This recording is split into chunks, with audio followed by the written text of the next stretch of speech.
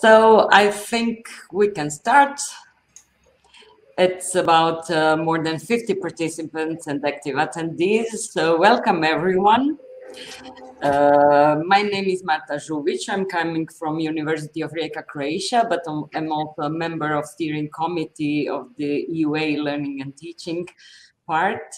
So I welcome you to the forum and welcome you to this breakout session P1, where we will be seeing the topics on lessons learned from this pandemic situation that lasted already 2 years. So I will be chairing this session, in which I'm sure you will all enjoy the presentations on these challenges and solutions faced during the pandemic times. But also we expect you to participate actively in a discussion which will follow the presentations. So let me remind you that all questions to the presenters can be addressed anytime using Q&A section, which is in upper right corner of your screen. But all other comments you can share via chat. In Q&A sections, you can also vote for post questions, therefore putting them higher on the priority list and more likely to be answered in a discussion part.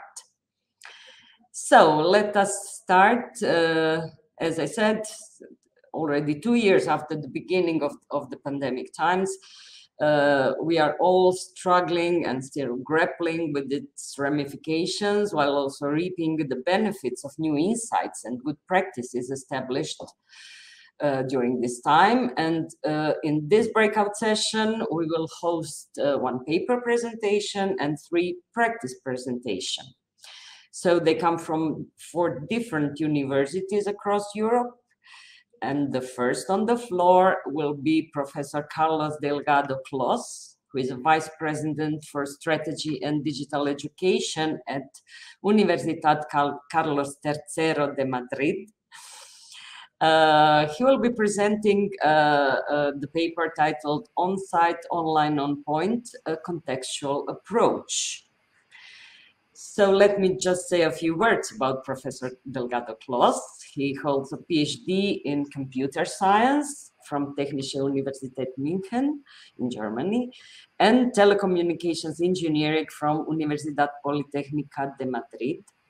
He's a full professor at the Department of Telematics Engineering of Universidad Carlos III, where he was the founding director. He is presently, as I said, vice president, and he's also director of the UNESCO Chair on Scalable Digital Education for All.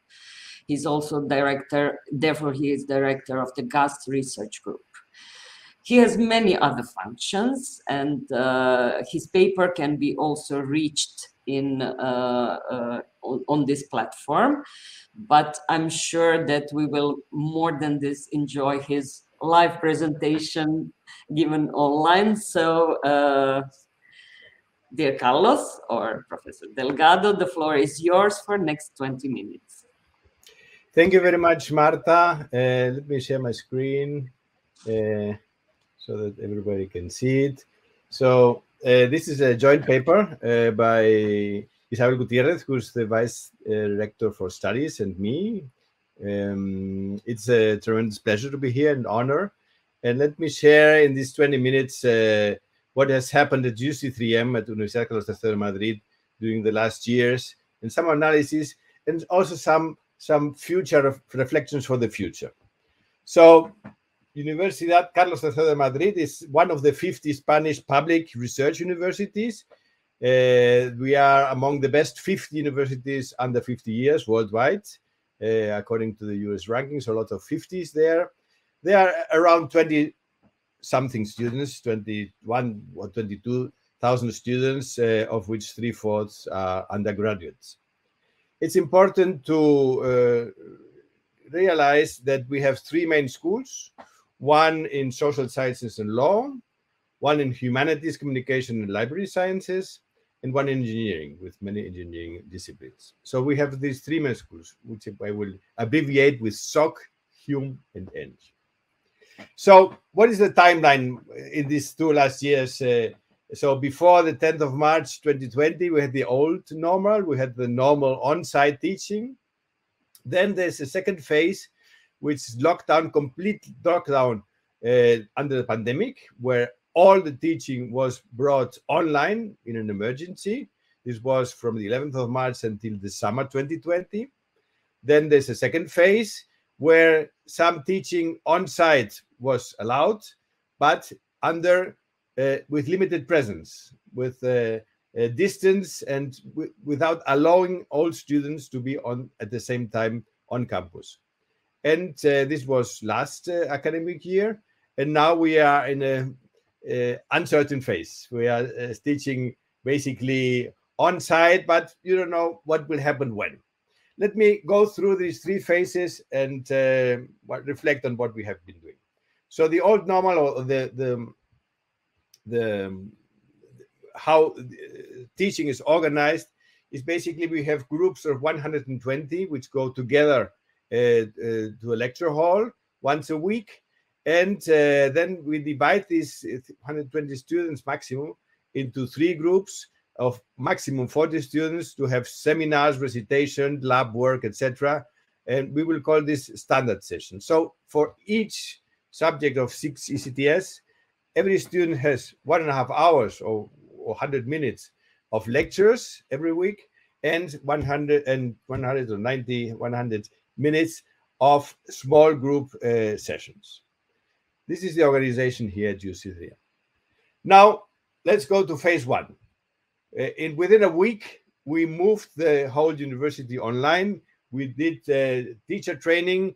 We have 2,000 faculty members, basically, of all kinds of categories, and 1,500 took this course, this teacher training, in order to adapt to the new situation. We have been using the conference systems we had before already, like Blackboard Collaborate Ultra and Google Meet, and we did a lot of procurement in order to buy infrastructure and enforce IT in communications. Fortunately, we had, as a result, 0 system crashes, 0 successful attacks, because there was a lot of, in general, cyber attacks all the time, and 0 performance problems. Phase 2, which is last academic year, we could not bring all students on campus because there was a 1.5 meters distance, which was compulsory. So our decision, which I think was quite unique, is to move the lectures online. We have the standard sessions and the lecture sessions. The lecture sessions were online, and the small groups, the standard session, were on site. So we had the same experience for all the students. It is much easier for the professor to teach either online or on site, but not so much in a mixed environment where you have the students online and we have students on site, where you maybe pay attention more to one class of students than to the other. This implied a lot of organizational work because the small groups were put in the big lecture halls, so the number of students that fit in each of the rooms was different. So there was a lot of reorganization done in order to make this happen. Here's basically some of the tools we use: Blackboard Collaborate, Google Meet. We also have WooClub, which is an engaging platform for questions, for polls, etc. In class, we used virtual boards like Jamboard and others, and we also taught our teachers to create videos with Kaltura. And this was all integrated in our enterprise resource planners. So this is basically, in summary, the phases we have gone through. Now, let us analyze what was the satisfaction of the students. Every year, we pass some questionnaires to students where there's a number of questions they have to reply on. And now for this analysis here, I will concentrate on 2 questions. The response goes from 1 to 5 in a Likert scale. Question A is, was this a good teaching? Did the teacher teach well? Did it stimulate learning?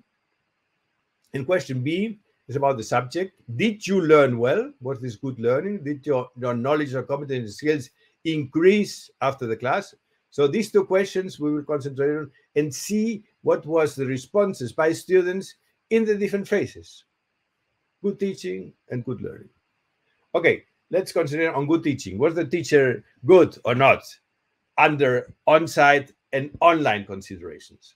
Here we have the responses, 355, for instance, it goes from 1 to 5, as I said, the average, the means, and the standard deviations for the lecture sessions and for the standard sessions for the 3 schools. During the spring semester 19, spring semester 2020, and spring semester 2021 for each of the 2 kinds of session. We will analyze this in a minute, but you can see already here, for instance, 355, which was on-site, to 355 online, and so it was increasing. But we will analyze this in a minute. So this was question A and the responses we got, and then was question B. Was this good learning? Did you learn better? And here the response is exactly in the same way. Now let's analyze and let's compare the following. Let's first compare what was the reaction of students, the satisfaction of students when moving lectures and standard sessions from on-site to online under the pandemic. It will be the first comparison. Secondly, what was for standard sessions the satisfaction when moving from online to on-site in 2020 to 21? Third comparison, what lectures stayed online in 2021? So what was the satisfaction when moving lectures, when leaving the lectures online, whereas the standard session were moved on site? And the fourth question is, really, standard sessions were on site before the pandemic and after the pandemic, or the recent pandemic still there, but with less implications. What was the direction there? So we have 4 questions which go from the blue is on site and the red is online. So the first question is from on-site to online. The second is from online to on-site. The third is from online to online. And the fourth is on-site to on-site from 2019 to 2021. Well, we see that there were improvements in the satisfaction of students for both questions in all schools, except for question A in humanities, in the moving, still leaving the lectures online, but the standard session becoming on-site. So there was no improvement here. And there was no improvement from in question B for the standard sessions before and after the pandemic on-site. What is amazing, what is incredible, is that there was an improvement from the rest of the schools for social sciences and engineering from 2019 to 2020, moving on-site to online, and moving from 2020 to 21, where part of the teaching was done on-site. Let us reflect on this 4 analyses. From on-site to online, there was a satisfaction improvement, possibly not due to the increase in teaching quality, maybe, but to the gratitude of the institution and its faculty to face this supervening situation. There was a tremendous effort by both faculty and students, and even some faculty members report there's even more interaction because of the chat. People can intervene at any time, and they could not do it before on site. They could not stop the professor at every moment. So there were some advantages. There was an improvement in satisfaction. Secondly, from online to on-site, social sciences engineering was also improvement. Basically, the instructor support and help in learning was highly valued. In social science engineering, the approach is basically more quantitative, whereas in humanities maybe it's more qualitative. there, maybe this was the reason for the difference. Thirdly, from online to online in the lecture sessions, there was a big effort in faculty training to teach how to use digital tools and how to improve the teaching process online. And I think this is reflected very well here, going from 2020 to 2021. The improvement of faculty training, where a lot of effort and investment was done, in which was followed by most of the instructors. Whereas in humanities, this was not appreciated in the same way. And fourth, comparing on-site to on-site before and after the lockdown, there was also an improvement because the training received by instructors to better face the online classes is being used in active learning and engagement on on-site sessions. So there was an improvement. I mean, there is a chasm to cross when using digital tools. And many professors were already using digital tools well. But the pandemic forced to bridge this chasm and teach better how to use the tools, which helped to have better classes. Now, let's, in the remaining 7 minutes I have, let's look a little bit into the future. We have been doing a big effort in improvement of platform and teaching spaces. And also, we reinforce the teacher training unit, which is called Universidad Digital. And in particular, I'm making a big effort to make teaching more active. My reflection is, are on-site and online really alternatives? Well, you can have online interaction even on-site. You can use the cloud-based tools as an additional place to meet. You can use, for instance, this is one of the master's classrooms for master's programs, where we can have on-site students, we had remote students in a hybrid way. And I mean, the digital board was projected on the screen for on-site students, and the remote students could follow this online. But you can have also on-site students following and participating maybe in this Blackboard using their computer or even the smartphone. This is an additional advantage even for on-site students. Or you can use engagement tools like WooClap or Kahoot or Mentimeter or others, both to ask questions to remote students, but also to on-site students. So one should not identify on-site and online as alternatives. One should see online and remote as alternatives. But what is really more important? Is it important to have on-site or remote? Is this the big difference? Or is the interaction more important rather than the modality? Active and participatory education is even more important than whether you are on-site or remote. We are now using in some courses, and we will be using in others, a tool called Engagely, where on the one hand, you can have a digital translation virtual of the lecture hall, where you can see your fellow students and you can see the professor with the content. But at the same time, you have tables in small breakout groups where students can talk to the fellow students in their table without disturbing the rest of the class. But in comparison to other tools like Zoom or Blackboard, etc., you can have both things at the same time without clicking here and there. You can have lecture hall and listening to the professor while at the same time maybe asking your neighbor, okay, what did he say?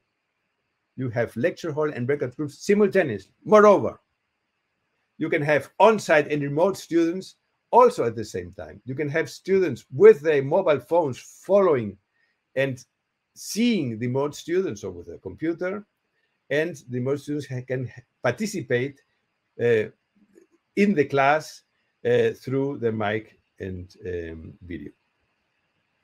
So on-site and online are really not alternatives.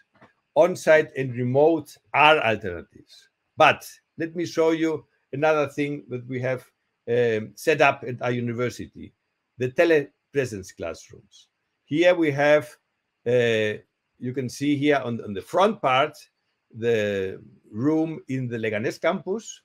And on the wall, you can see projected on a person size, the image from another campus, which is 5 kilometers away. And both rooms are joined together digitally, making one amplified classroom. Is this really online? Is this on-site? Is this remote? Is the experience an on-site experience, even if there's students 5 kilometers away, or in the University of East Finland, where they have the same room 3,000 or 4,000 kilometers away?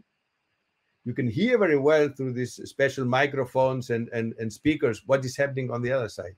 So the experience is really very like on-site, even if there's students online. To finish, I like very much what Phil Liebing, the CEO of the platform called says. He talks about remixing reality, the deification of the world, and that combining online and remote tools, you are even better than in real life. And I would like to talk, or I would like to propose that this DJified active education or remixed active education is really the way forward and the point to follow, rather than the dichotomy online versus on-site. Thank you very much. Thank you, Professor. And dear Carlos, it was very interesting to see how this proper use of technology and good management can produce such a success. And we are now eager to see what will you answer to the questions already posed in our Q&A. So I will be repeating. First question came from Maria Kello, and she asks, could student satisfaction with online learning be also influenced by their understanding of the difficulties during this pandemic times or the difficult circumstances? How do you comment on this? Yeah, I think this one of the first the comparison number one, no, where there was an improvement in satisfaction. I think this was due to the efforts made by the whole institution in putting infrastructure, tools, and resources available, and by the teachers themselves to really move to online. I think this was reflected in the questionnaire, and because this was not all the same at all universities, no? And I think when they had comparisons with friends or brothers and sisters, etc., they saw that this big effort was really made, and they expressed this in the satisfaction questionnaires. Yes. Thank you.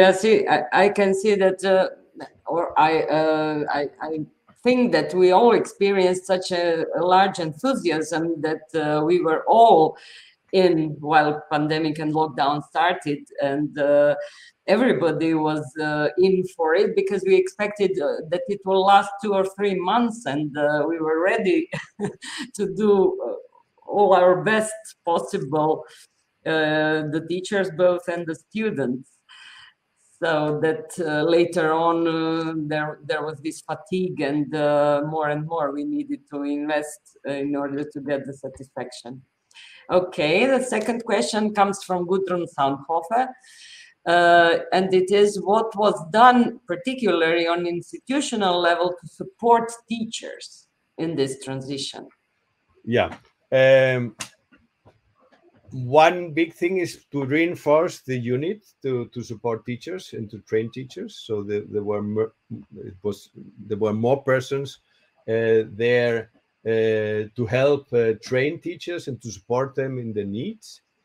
We also, since we didn't have at the very in March at the very moment this explosion came, or better, in June we had to prepare for the next academic year. Since we didn't have enough personnel, we invented the figure of ambassadors. So these were teachers, professors who were more who had more practice in online digital tools to help others. So we organized some sessions to for peer-to-peer learning among faculty members. Then also, of course, there was a big investment in digital boards, in infrastructure, in order to adapt all the lecture halls we had already, but during the summer 19, we bought everything we could in order to improve the lecture halls. No? So, but basically, to me, the most important thing is teacher training, and to show what is possible. Sometimes people come with mixed expectations, but after that, okay, I didn't know I could do this. Okay, how interesting. And so they internalize all the possibilities, and then they find new ways of improving their teaching. Teacher training is the most important aspect. Thank you. The next question comes from Sebastian Suban. He says, how should we deal with the fact that the students are less eager to participate when being online? Do we really think the better software will be the solution? Well, it's not only tools. Tools help, and help a lot. It's not the same using a tool with a few features than you have more features available. But the other important thing is methods, and I think methodologies, active teaching methods is what makes the difference. So my approach, even if it was on-site, I think moving from more lecture-based passive teaching to more active makes a difference. So it's not just tools. Also, of course, you need tools, but more importantly, methods and attitudes of organizing and teaching the class. Thank you. Since I don't see any questions in Q&A, maybe I can pose one. From institutional management perspective, I would like to know how you developed this concept, both of the research and the implementation and the build-up of all the change you managed to implement. Given this uncertainty from month to month, we were expecting the situation to be changed, to be back to normal. How did you manage to get this consensus on the institutional level that you all go in the same direction, that everybody agrees to go, and it was a long run? Well, I think I'm very happy at this my university. And I think people are quite sensible, both students and faculty members, and they see the needs, no? And they see that something must be done. No? I must also mention here my colleague Isabel Gutierrez, who is the Vice-Rector for Studies, so who has also always very active and pushes ideas to the whole university. And I think when you pose reasonable things, even if it's with some effort, I think on the long run it is accepted, and this is what has happened. No, so there was a tremendous effort of the support staff. I mean, working even on holidays in order to set up everything, and this is recognized by everyone also. No, so if you see that the whole organization is moving and trying to give solutions, then, for instance, as a Vice-Rector, normally you don't get letters of gratitude. You do things, and sometimes, okay. If you accept, if you agree, you do it. If you don't agree, maybe you protest. No, but I got letters of gratitude from professors I didn't even know. I know very many, but 2,000 professors, thinking, how did you do it? How was this possible? And thank you very much for this. So this was really amazing, no? And how everybody at the institution really supported the effort done. Great story. Now appeared some more questions. Christos Anagiotos asks, what was this main software that you used? The name? Well, at the very beginning, it was Blackboard and Google Meet because we had this available there. No, I mean, of course, many people use Zoom, and we could have used Zoom, but this was used already, and it was the easiest thing. Maybe it was, I don't know whether it was the most correct decision, but this was available. This was known by faculty, and so it was immediately possible to use it. Maybe on the long run, maybe you take other decisions. Now we have taken the decision to have a more advanced tool like Engagely to support us with even more advanced features. No, so we have maybe jumped over from Blackboard, which is more. Blackboard has less features, but it's very stable. It's very robust. It works. It always works. No, so.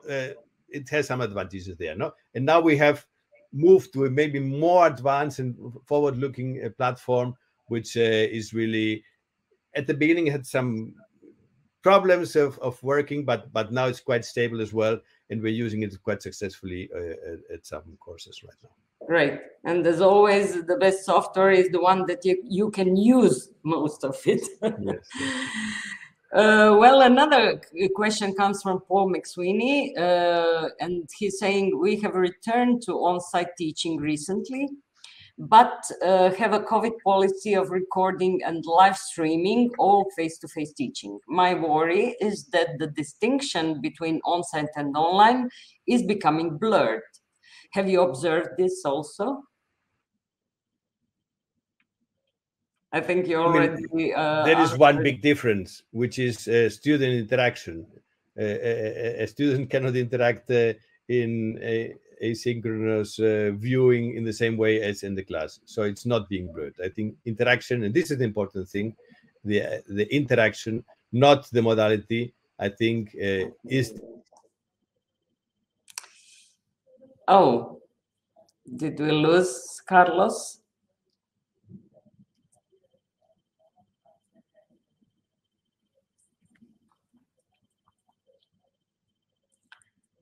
Well, it seems, at least I can't see or hear Professor Delgado Clos anymore. Hopefully he will be returning for the... Oh, yes. Sorry, I disappeared. I don't know what happened. So I'm connected with cable, but sometimes... this one is not so robust. Yes. What I was saying, that interaction is important, and it's not the same viewing asynchronously content than participating at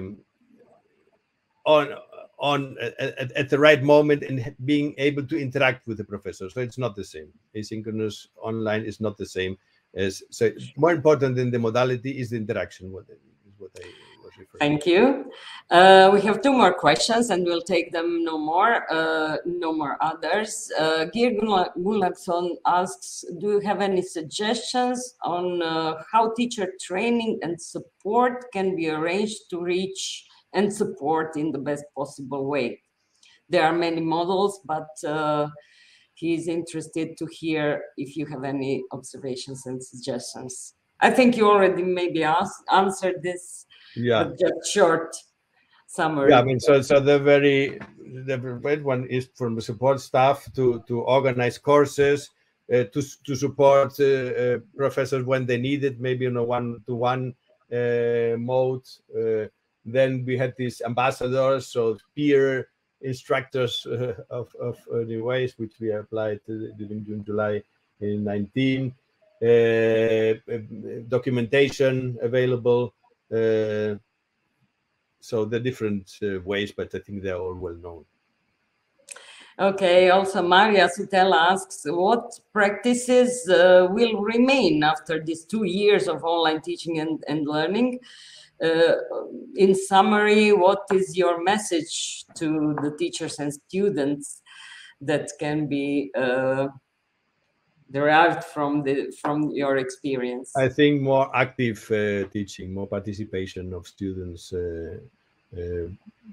be it by speaking or by using tools, participating like we have here. With the chat. Yes, and if I may add in conclusions that obviously a good management of resources and good management of people and teacher preparation is a recipe for success.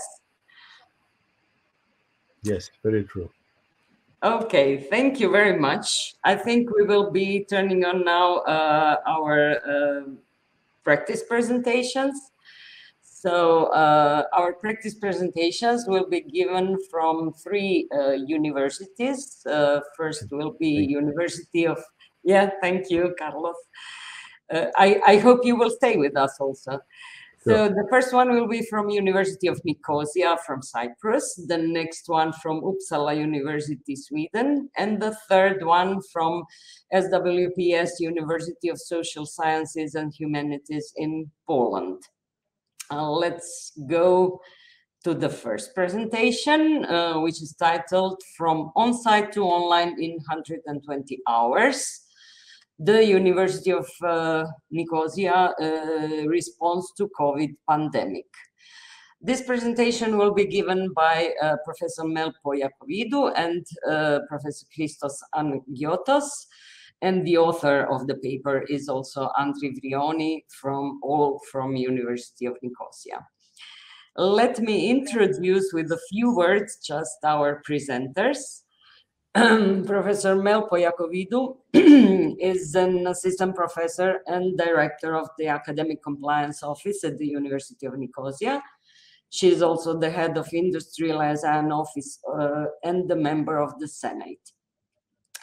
She served as a member of Internal Quality Assurance Committee, as the auditor, and Erasmus Institutional Coordinator. There are more important functions that she served, but let me also say a few words about Dr. Christos Anagiotos, who is the director of the e-learning pedagogical support unit and the director of the faculty professional development unit.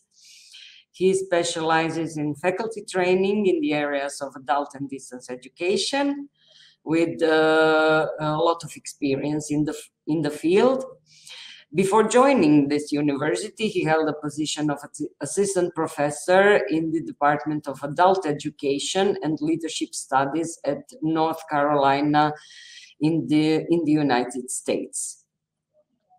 His experience also includes relevant positions at the Pennsylvania State University and the University of Connecticut in the States. So I will pass the floor now. I think Christos will be presenting first, but Melpo will be also joining. So we are looking forward to your next 7 minutes. The floor is yours. Okay, hi. Can you hear me? Can you see me? And can you see the screen? Sure, yes. Okay, excellent. Hello, I'm Christos Anagiotos.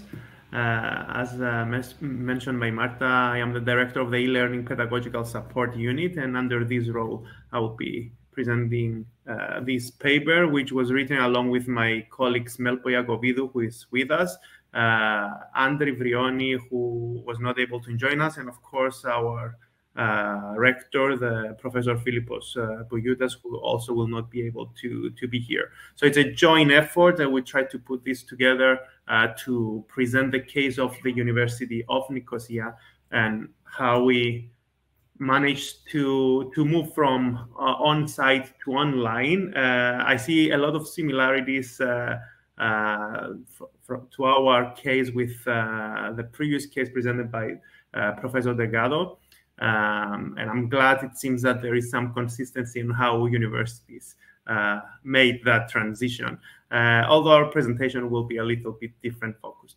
So the aim of the presentation, as I mentioned, is to share that experience, because we found that the transition for the University of Nicosia seemed to be way smoother, let's say easier, than other universities in Cyprus and other universities that we have contact with. And at the end, we will see our reflection why we think that was. And that was part of our strategy for what's going on next in case we have something similar, etc. So we'll share with you our practices, challenges, successes, reflections, and the lessons learned.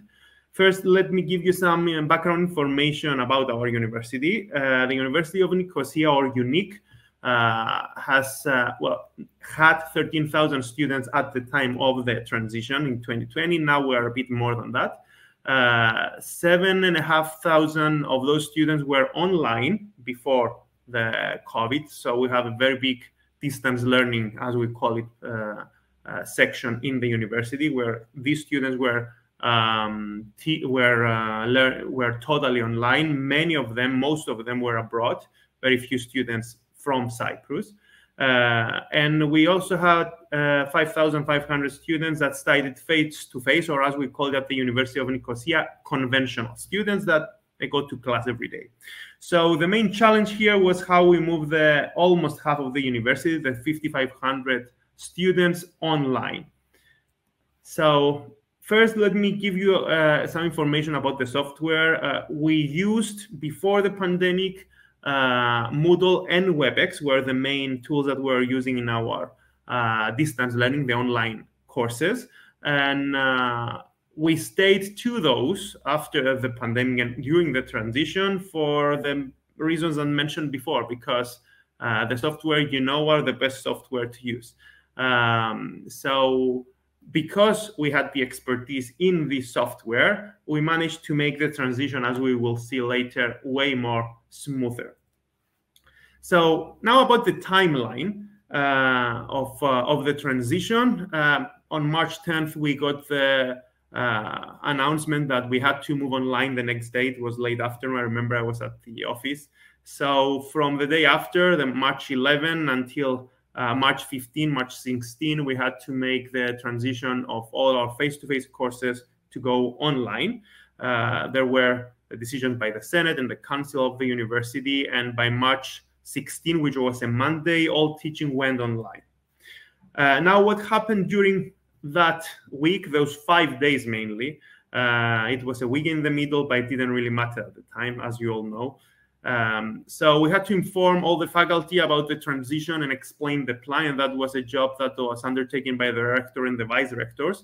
As you understand, and probably you experienced, there was some resistance from some of our faculty and students. We tried to explain it will be for a short period of time, which ended up being way longer than we expected also.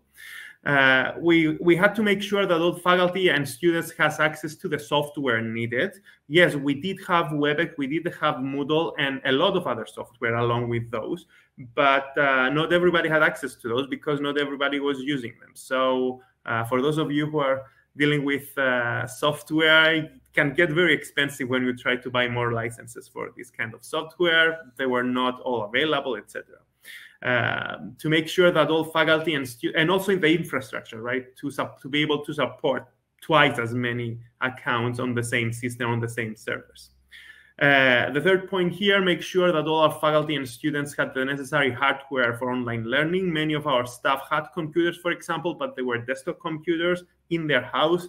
Many of our face-to-face students didn't have the necessary equipment or the updated equipment to go online, so we had to find ways around that. And our IT team was working around the clock to make sure we bought enough hardware and disseminate those to the people who needed the most. So acquire the software for faculty and staff. And the last, which is, I think, extremely important, as I mentioned also in the previous session, offer training sessions on the use of all this software by our faculty. We were a bit ahead of other universities here because we were already offering a lot of training to our faculty. Also, the fact that a lot of our face-to-face faculty were also teaching online, so they may be teaching 1 or 2 courses face-to-face and 1 or 2 courses online, because many of our programs are identical. Face-to-face and online also helped. But then we had a lot of people that were not experts in using the software. And along with the fact that many subjects are kind of difficult to be delivered online. For example, I remember many cases of physiotherapy and how we transitioned from face-to-face to online. I will not say more to that because I know I don't have a lot of time. And we can discuss that in the discussion later on. So we ended up postponing the 100% transition for a day. It was not on Monday, it went on Tuesday because there were way more challenges that we expected.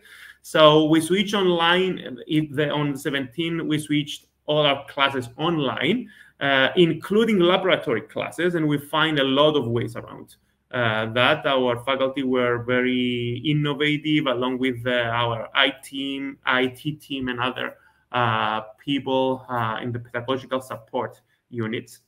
The students receive the same number of teaching hours as per original face-to-face schedule. So if your class was every Friday 10 to 12, your class would stay every Friday 10 to 12, but it would be delivered online, and that was for the face-to-face courses.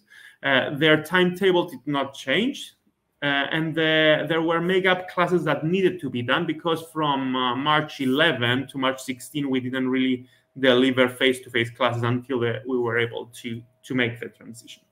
So in short, during the spring 2020 semester, our 7,500 distance learning students, online students, were registered in 710 online classes offered in 278 courses and delivered by 349 teaching staff. And as of March 17, we transformed the remaining 5,500 face-to-face students into online students. We offered online 1,400 classes, 1,000 courses were taught, and 469 teaching staff were teaching online after that date. So then it came the time that May and June was approaching, and we're not going back to the university, so we had to find ways around assessment as well. And here is a table that shows all the different options that were given to our faculty. I will not stay to that. You have the presentation in case you want to go at your own time and read what were the different methods. We call that, in short, we had take-home exams, oral exams, and we also use Proctorio. Here, this this chart shows the percentage of what we used. Most of our faculty just decided to go with take-home assessment. This was a choice of our faculty and the departments in what method they would be doing instead of the traditional pen and paper exam in classroom, because we were not able to do that. Oral exams, Proctorio exams, which is an online invigilating system, and then special assessment involved like projects and other different kinds of assessment. Here is some data on the satisfaction of our faculty. So the first question here says alternative methods of assessment were effective for assessing students. It seems that a lot of them said that was yes, 87%. Pedagogically, I prefer in the future to use alternative methods of assessment than final written exams. 53% said yes, 29% said no. My preferred method of assessment is, it seems that face-to-face invigilated written examinations, the traditional way, still was higher than almost everything else, other than the take-home exams, the fourth year in the row. And I know I'm close to running out of time. I have 2 more slides and I'm done. Thank you. So the elements that help the transition, based on the reflection we did in some research, it seems that we had a very well-crafted contingency plan, mainly designed by our rector and vice-rectors. The pedagogical and technical trainings offered to teaching staff before the pandemic were instrumental, because they eliminated a lot of the training that was necessary. A lot of our faculty already knew how to teach online and use all this software. We had strong technical support teams that worked long hours to support everybody, to make sure that everybody's computer was fine. Expertise in online learning, as I mentioned, the university already had more than half his students online. A lot of our faculty were teaching online and face-to-face, so that made the transition way easier. And the use of flexible learning principles since 2019 was an idea that our rector introduced to the university, and we're still working on that, but it seems that made us really flexible in adjusting. And in short here, about the pedagogical and technical trainings, the main one We had a 36-hour seminar on teaching and learning, 12 weeks, 3 hours each, which 70% of our faculty already completed by the time of the transition.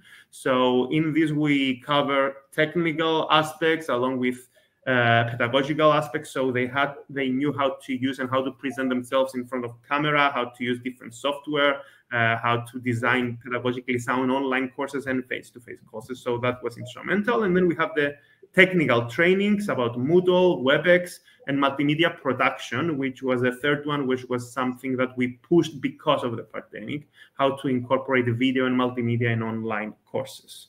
And that's it from me. I hope I was not rushing through the slides. It was a lot of material I had to cover. Thank you. Thank you, Christos. Melpo, you need to continue something, or the presentation? No. We decided that Christos will handle the entire presentation, and we will be both available for Q&A. Great, thank you, because our schedule is tight and we have to proceed. No, we are done. It was really a nice presentation, again, on success. And I invite all the participants to pose the questions that we will be answering just after all practice presentations are done.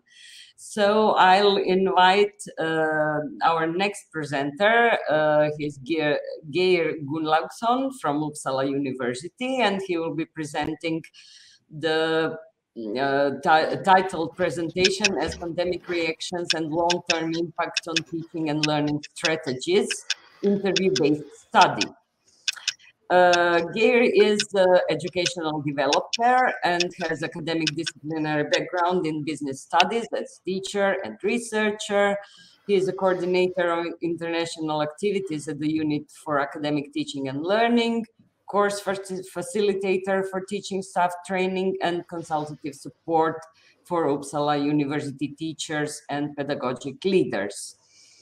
Well, I will not go into more of detail of Geir's CV, but I will give you the floor, Geir. Welcome, and we are looking forward to your presentation. So the floor is yours. Thank you.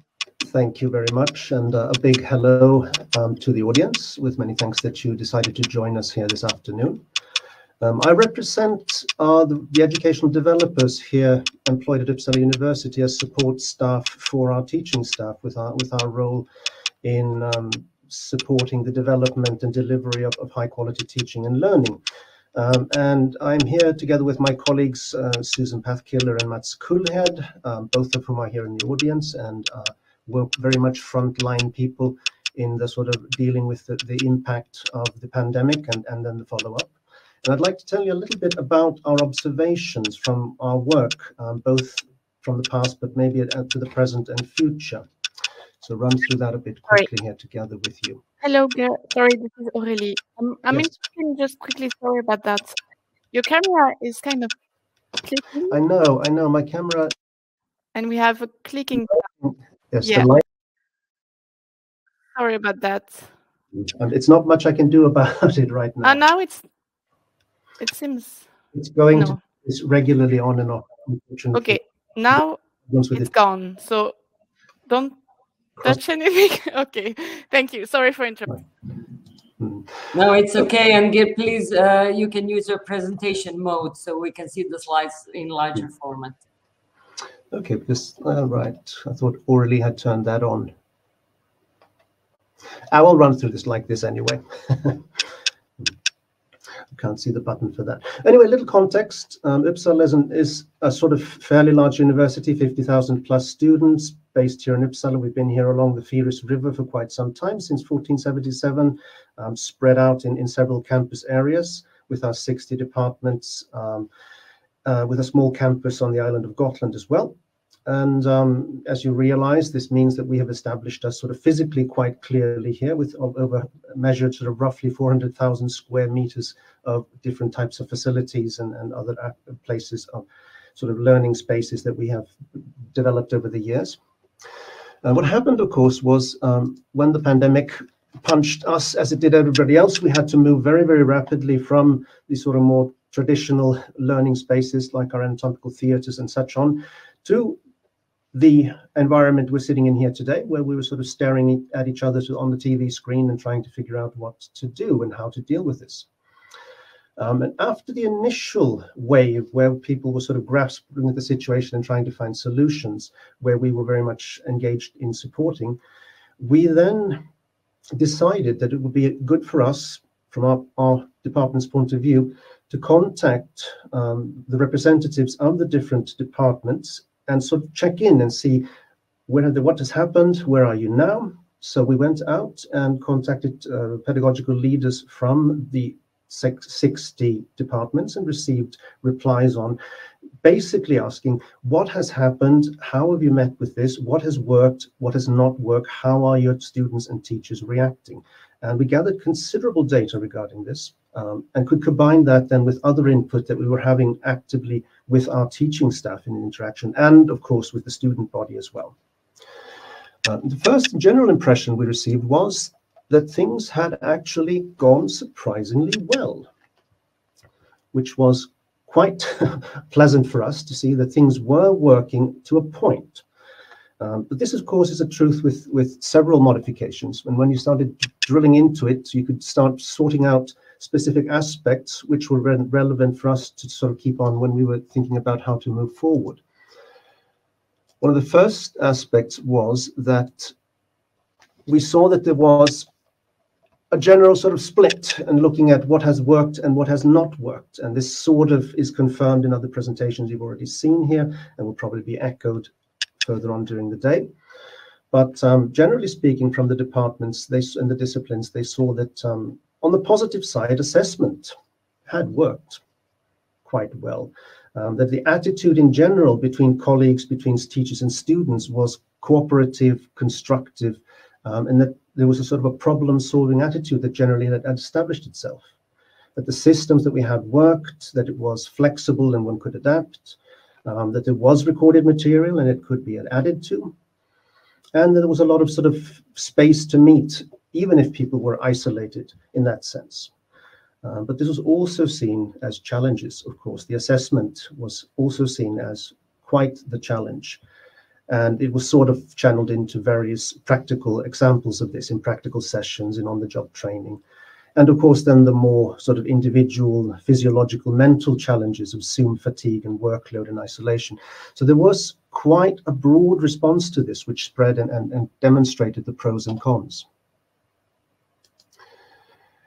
We could see from the teaching examples that were pulled out, teachers saw that, and was reflected by the pedagogical leaders, that there were things such as the silent lectures, the low interactions, which was said by some, which was countered by that others saw that there was actually more interaction. That seminars were mechanical, sort of going through the motions and difficult to get a lively, active discussion going. Countered also by higher participation in discussion and easier to speak. Weaker presence and at happenings, organized arrangements compared to higher presentations, weak contact with students. So you see through this list that there was quite mixed signals that were coming through, and they were very balanced in that sense. There was sort of, you know, this, that, and there was not really, you could not say any specific discipline, perhaps some tendencies within some rather than others, but in the overall picture, it was sort of spread out, that there were these general observations here or there in a balance, which makes things interesting, but at the same time, a bit tricky to deal with. We could see, of course, there was a management perspective, and this was nothing new. This is an old management perspective, but it was still very present and sort of came up to the surface very clearly, this idea of unavoidable digitalization. Where are we in this sort of adaptive curve? Are we missing the train? And could we do things better? And this important one about the effectiveness and efficacy of the quality of what was doing, both in terms of teaching and learning and also in terms of work and work life.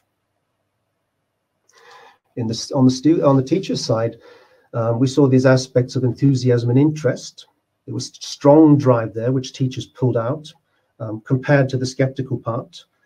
As you see here in the list, I'm not going to go through it point by point. You can do that yourselves when you look at the presentation later.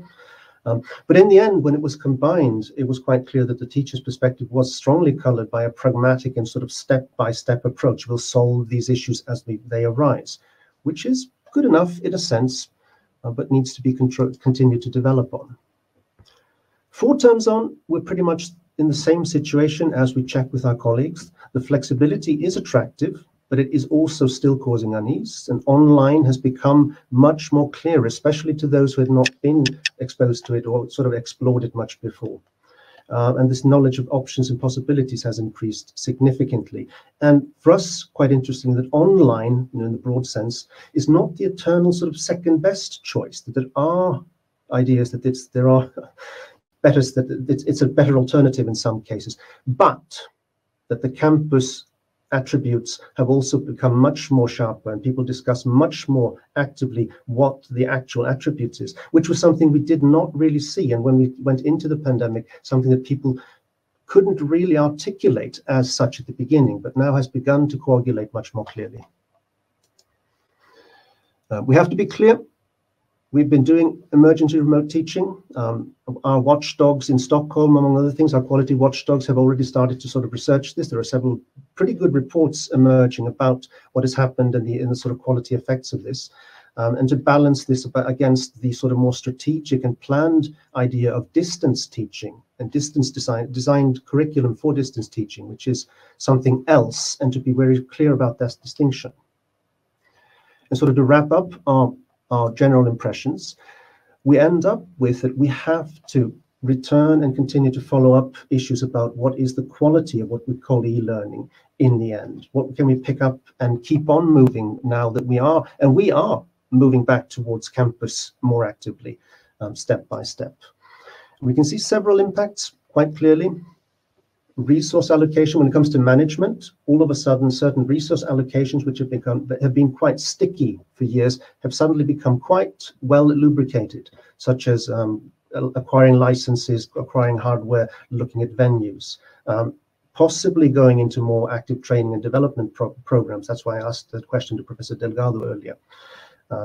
We have a lot left in terms of impact of teaching actively and impact of learning as such, and that's where it becomes really interesting. We see that there is a challenge in acquiring and finding this overall balance in what is blended, what is hybrid, and all that, and that is where we are today, and that is where we will be working from now on.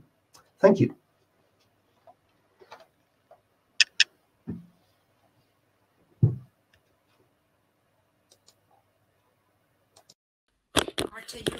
Marta, you are muted. Oh, I'm sorry. Thank you, Geir, for your nice presentation on Uppsala experiences, and look forward. We will now switch to our third presentation, which is titled Rapid Large-Scale Introduction of Online High-Flex Hybrid Teaching Formats and Experiences from a Polish Private Multi-Campus University. The presentation will be given by Łukasz Tanaś and Katarzyna Kulwicka. Łukasz is the head of the Center for Excellence in Online Learning, as well as an assistant professor in the Warsaw campus, Department of Cognitive Psychology, while Katarzyna Kulwicka is the lecturer in Wrocław Faculty of Psychology, Department of Economics Psychology, but she's also a member of the Center for Research and Center for Excellence in Online Learning. So Łukasz and Katarzyna, the floor is yours. Thank you very much, Marta. I hope you can see me and hear me, and you can see the slides on full screen. I'm not sure how it looks like from the other side. As if it's not in delivery mode, but okay. Well, it's always the challenge to use a new software, but if it's fine, then unless you can guide me on where to. Okay, but I think we can go with that. Okay, thank you very much for inviting us. We will give you a few bullet points about our experiences at our university in this emergency situation and how we adapted to that, and what have we learned from it. To give you a brief overview of our university, this university is the first private university in Poland, and we have campuses in 5 cities. We have 10 departments, and we have more than 1,000 faculty members, plus I would say twice as many people who teach part-time. So it's a relatively large university dispersed around several campuses. And one of the first decisions that we made when we had to transition to online learning was to completely stop all teaching for a period of time, for a period of 12 days, and to make a coherent move to transfer the campus to an online environment in such a way that will be relatively automatic and relatively stable.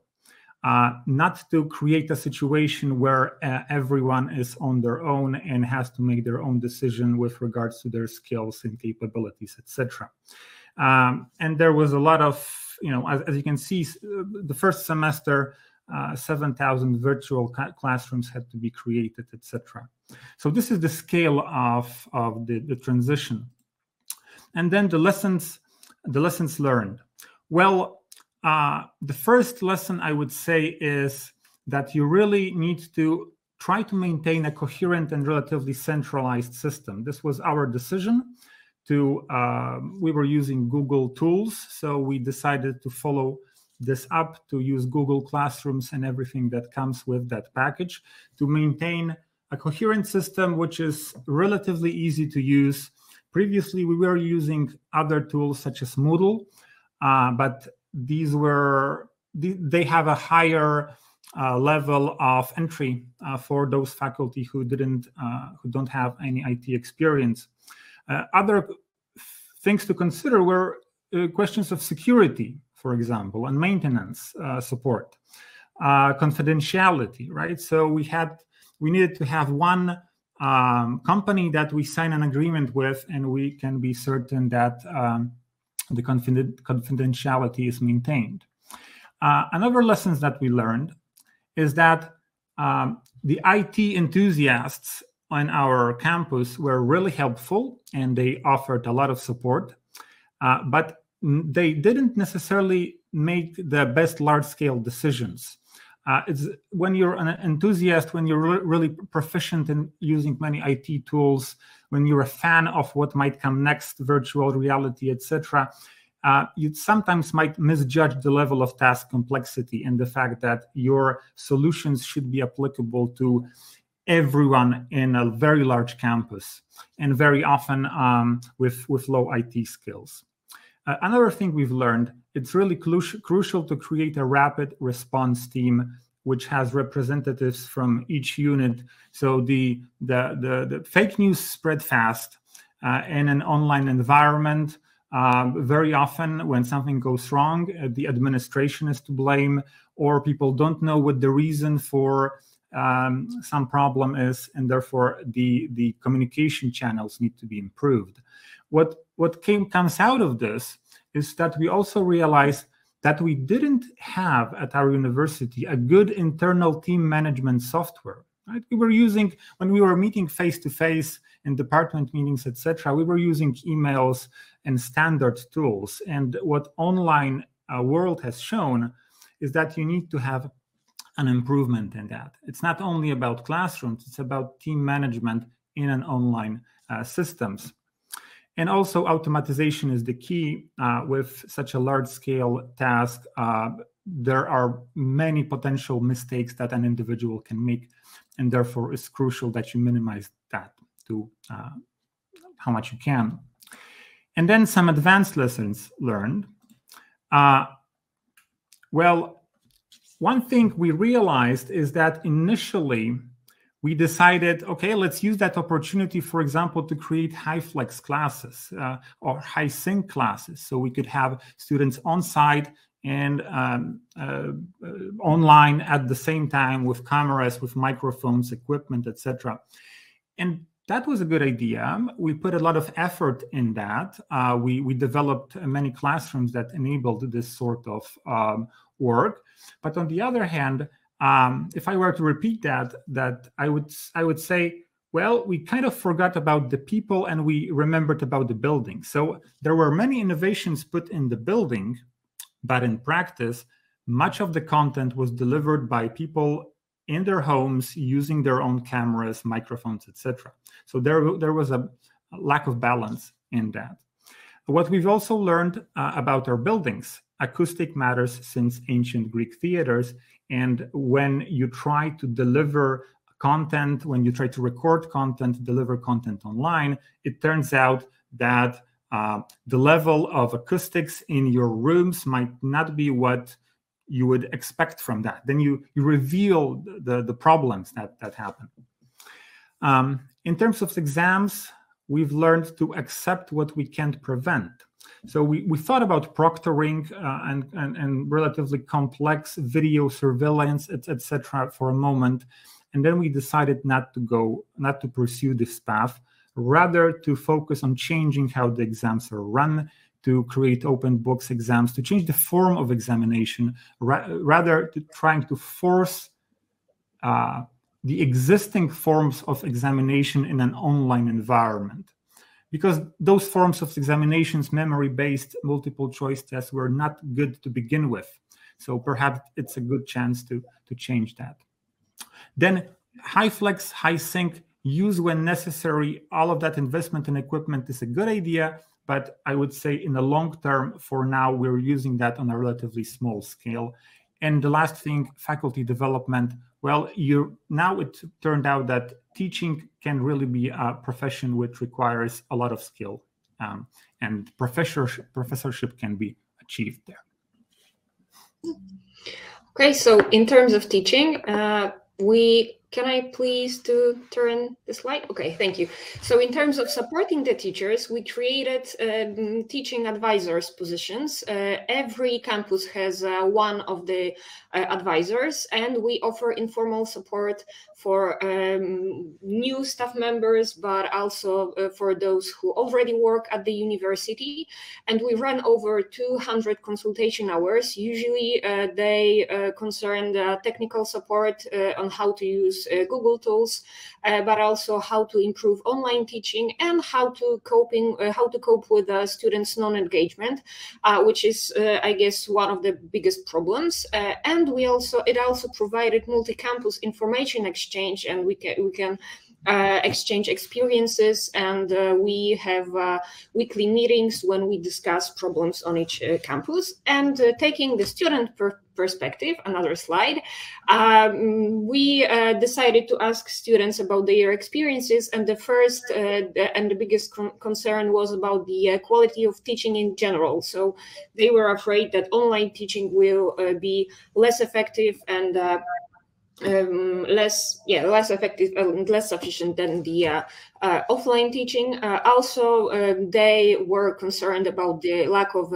face-to-face contact and interaction with lecturers and other students, but they also found some pros about online teaching, meaning time flexibility and easier way of cooperation in group projects. They also find the opportunity to organize guest lectures and invite lecturers from many different universities from around the world, as well as they kind of upgraded the level of integration and created a lot of space for students' integration and staying in touch. I don't know if you can see it, but one of the way was like to create some kind of a group identity. One of the group decided to be Pokemons, and they presented these pictures on each classes, and they also created some so-called gossip pub, informal platform for like meeting and discussing everything which is not related to students. And overall, although we are all tired, we are rather satisfied with the whole content, and that's it. Thank you both. This was really interesting, and especially this part of letting them play a bit like children with naming Pokemons and all on. This is always stimulating. So now we have finished our presentation of practices, and I invite all the lecturers and presenters to put their cameras on. Not only the last ones, I also invite Gear and Christos and Melko. So we will now take a few questions from our audience and address them. First one goes directly to Christos, and the question is from Ludovica Lešte. How did you deal with the resistance of staff? Well, it was way easier than it was before the pandemic. I think the urgency of the moment created this understanding that this needs to be done now, otherwise our students will not be able to finish their semester. So this kind of psychological pressure to the faculty, I think, reduced the amount of resistance tremendously. Because, as I mentioned during the presentation, we've been dealing with online learning for a few years now, quite many years at the University of Nicosia, and we always had faculty who refused to teach online, didn't really want to use a camera, etc.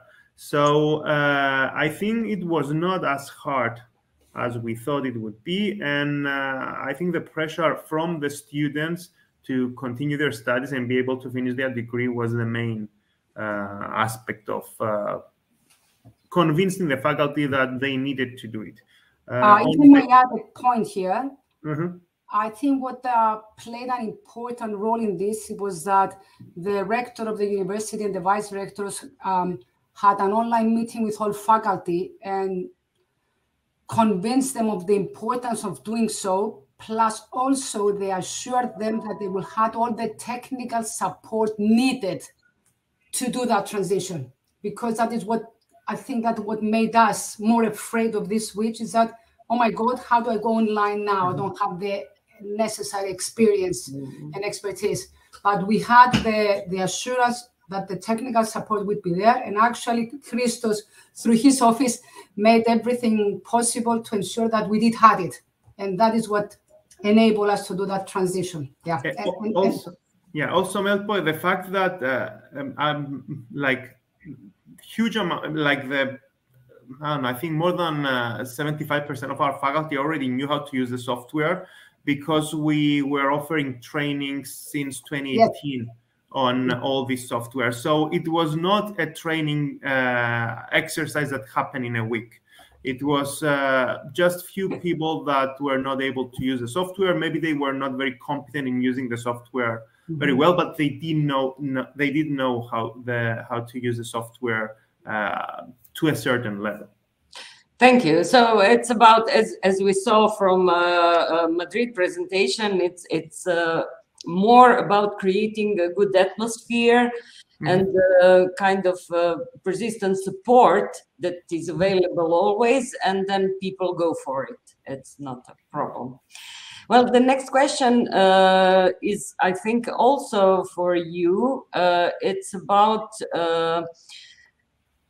explaining your flexible learning principles.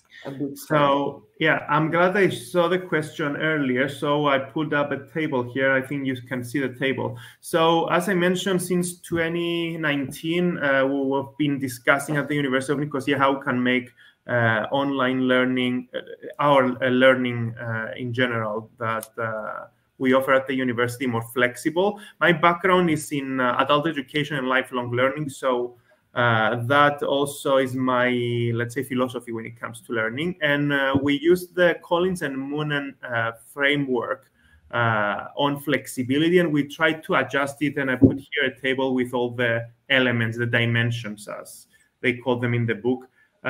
We added few, we removed some to fit the needs of our university. And as you can see, they are divided in different categories, and then with different partners in the university, we sit down and think how we can make learning more flexible for our students when it comes to all these different categories. I can share this table, and with those who are interested, just send me an email and you can try to adopt that for your university. But what I mentioned in the presentation is that because we already went through the thinking process of a lot of these, it was very easy for us to come to decisions. Decisions were made in advance because we did this exercise on how to become more flexible before the pandemic. Thank you. Sharing this table with this, for sure, very useful for interested participants. We have one more question. It's from Ivray. Could you tell us a little more about solutions or ideas for non-engagement of students if encountered? I think that this goes for everybody, or who has the idea how to answer. So, as we mentioned the problems with non-engagement in our presentation. I will allow myself to speak a little bit more. So first, we did some evidence-based practices, like for example, educating about Zoom fatigue, and also lowering our expectation toward the fact that the cameras will be on all of the time. So we decided not to force students to keep them on, but also encourage them to every single, even minor engagement, like writing on a chat in Google Meet and so on. But we also used some practice-based practices, like, for example, I don't know, asking them, okay, turn on your cameras and show us our pets, your pets, or something like it. So we also created informal but rather friendly environment, and also we engaged them in a small group tasks during the classes, and basically, I guess that's it. Maybe if I can add one thing, I think the online environment showed that what's really important is having a relatively precise scenario for the class. What you could go away with, like having a very general theme in a standard class, now requires to have something, for example, which we have in this conference, very professionally done, a minute-by-minute scenario of who does what and when the engagement happens. We cannot expect people to be engaged through 90 minutes. They need to know, and we need to know, when the engagement happens and in what way, in which form. So the classes need to be really well prepared as a movie scenario almost. Yeah. Yeah. Thank you. I support completely this answer. Yes, this online environment is so prone to making mistakes if you are not prepared well from minute to minute and plan A, plan B parts. Yeah. May I add, at the University of Nicosia, we tried to something else to encourage our faculty to adopt the distance learning model. So in our distance learning model, there is not a lot happening synchronously. There is only a small part of the teaching that happens synchronously, because we have people from different countries, different time zones. Cannot expect someone to show up at 2 a.m. his time for class. So we encourage our faculty for the face-to-face courses, even though they had the synchronous sessions, to move some of that time to more asynchronous activities in the learning management system, in other software that we use. So the engagement of the students happened outside the presentation, let's say. Also, Professor Delgado mentioned earlier different software that encourage breakout sessions, for example. Engagely, he mentioned, it's a very good software that we are also using at the University of Nicosia, whose the default feature of that software is breakout sessions. So as soon as you log in, you don't log in as one of many participants, you log into one of the teams. So from the moment you get in class, you know, this is my team, this is my table. So, but then you have to design the course differently, different activities for different tables, etc. So moving the mentality of presentation to a more activity-based teaching, I think, was the solution that we found to make it less boring, let's say. Thank you. Yes, this is also something that we are trying to do here at my university, and prepare teachers more for this asynchronous modes of preparation for students that they do on their own, because they expect kind of activity. This is completely different from the classroom, because in online you cannot be the sage on the stage. There's no stage you can where you can use your verbal and non-verbal skills, but it requires really some completely different approach. We have another question for all. Could you maybe reflect on the future possibilities of the newly found flexibility in teaching and learning during the pandemic for higher education and lifelong learning in the future? It's posed by Marta. Yes, Gerd, please. Just a brief observation. That is the big question. But generally from us, for example, we mentioned the word time a lot here, and time is essential. And the way that this can be unfolded into using time, teacher time, student time, in a more inclusive way. I think that's a track that we will very much have to look at, the opportunities that are offered by this, to see the individual students and to communicate and interact not only with the mass but with the individual, to find the balance there. That's something that we will very much have to reflect on and use when it comes to the flexibility options. Others? Yes? Yeah. So the main issue I think that my answer would have been we're moving towards direction if it wasn't for, at least in Cyprus and Greece, we have quality assurance agencies that are not convinced that this is the way forward for higher education. And maybe they're right. I'm not sure. I mean, these are theories that need to be applied in practice when it comes to flexibility, because when you want to give a student the same degree as another student, you want to make sure that there is certain quality measures that even though they do different activities, they can get let's say, the same level of education, the same quality of education, which is the biggest challenge when it comes to flexibility. To be honest, for us, it was a great exercise, the fact that we were forced to add some more flexibility, and we shared the data we received and we had with the quality assurance agencies. There were not major changes yet, other than let's say final exams are a little bit different. We were trying to convince them that proctoring could be a solution to a synchronous exam. That was in 2019, like few months before the pandemic. And they didn't really like the idea, but then a few months later, they realized that that was one of the few solutions. So they let us try it. And then we sent them the data back. And we are convinced that it can work. So I think we are moving towards more flexibility. And the other observation I have is that our students' population are changing. We see more and more people coming back to the university. We don't only have 18 to 22, 24-year-old students anymore at the universities. And we cannot expect this group of people to be, we need to give them the flexibility. Otherwise, we will lose that population. So I think it's an argument that we as higher education community need to think. Otherwise, we're losing this population, and we're losing the opportunity to further educate and the people who are actually in the profession for decades, maybe, without real re-education or refreshing of their knowledge. Okay, I will take one more question. It's from Sandra Stolova. Do you think teaching online and preparing online classes was more challenging for the teachers? If so, were any strategies for finding the teachers' work-life balance at your universities?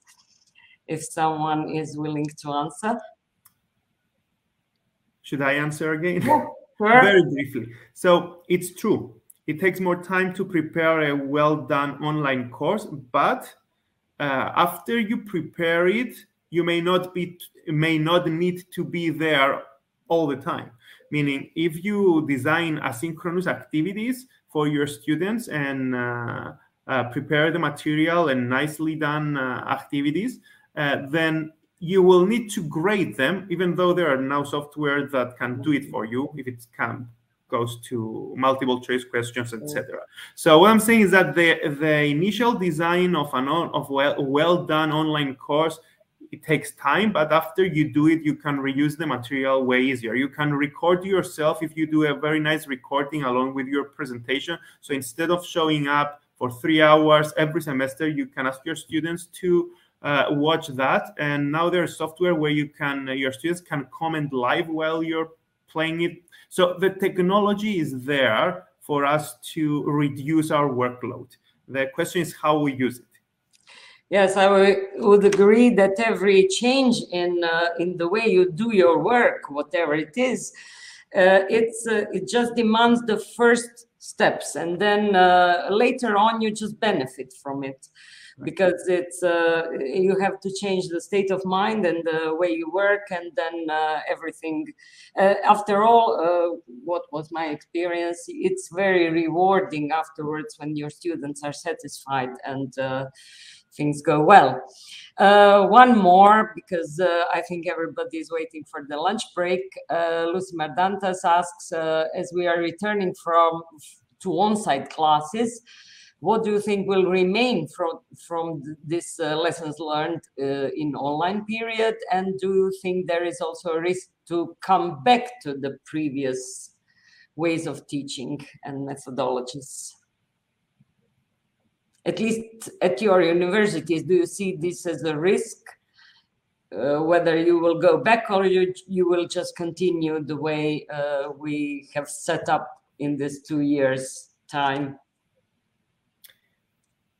Some of the things, the skills that people learn will stay. For example, before we had lectures that had very few things on Moodle. Now they tend to put all the material in Moodle. Just a simple example, and I think that will continue even if we go back, because they realize it's way more convenient than sending emails to your students with your presentations. So what was the second part of the question? Was what if we will go? I mean, there is definitely tremendous value in face-to-face interaction with the students, especially when it comes to undergraduates. So I think we should go back for the face-to-face classes for all these benefits students have, but we should stay there. I mean, if the pandemic allows it, but all these things that we learned from the online delivery of courses, I think we should keep those that were successful, especially the use of technologies that are really effective when it comes to any kind of teaching. If I may add something, Marta, currently at the university, we are back. We are having physical, on-ground, face-to-face classes, but we have kept everything that we have learned from the previous pandemic experience, in that we have set up in Moodle the lecture materials, cases, discussion forums. So even if a student, for example, cannot come to class because he's sick, because he's traveling for work, he or she has all the material, not have to miss anything and can still be part of the course. So there are little things like that that they will remain from us. It's positive things that we have kept from this experience, and I think it's adding value to what we deliver to students. Thank you. Yes. Just for example, we're now using live streaming at the University of Nicosia, which was an extremely expensive investment, which we would have never done if the pandemic was not here. And now we have the technology to accommodate students who cannot be in class.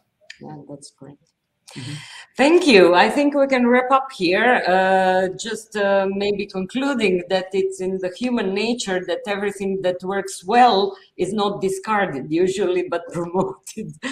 So it's evolutionary path, and I think there is no way back in the same situation, because we have evolved into something different during this time that lasted, hopefully will end, but lasted long enough to get some really positive experiences, the ones particularly that we had the chance to be presented to us today. Thank you all very much for participating and for sharing your experiences from this. And I invite everybody to get a break, which is a lunchtime break, and see you again in the afternoon. Thanks and goodbye. Thank you. Bye. Thank you so much. Thank you for the opportunity and the discussion. Bye-bye.